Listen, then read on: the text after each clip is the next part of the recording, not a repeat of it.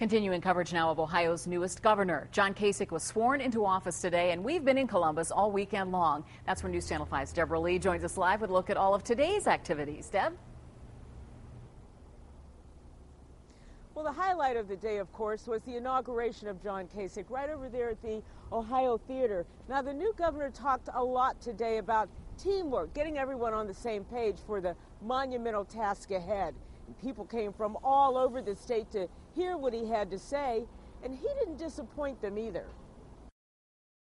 Get ready for an exciting time.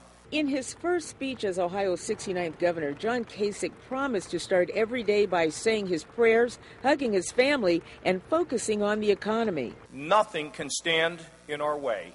The theme of his inauguration, a new day. But when the music and the applause of the day fade, there's much work to be done, and both Republicans and Democrats here believe he's the man to do it. When I served with him in government, John was always on the budget committee and always tried to reach across the aisle, and that's what we need. This is about the future for Ohio, not about partisan control or the wrangling and rancor that we see sometimes. The new governor's emphasizing teamwork. He says Ohioans are in this one together. We are not Republicans. We are not Democrats.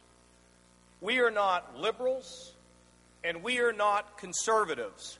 We are Ohioans. We are Buckeyes together. Now, a lot of people who traveled here today say they had just one wish for the governor's to-do list. Hear what they had to say coming up at 6. Live in Columbus, Deborah Lee, News Channel 5. We'll see you at 6, Deb. Thank you.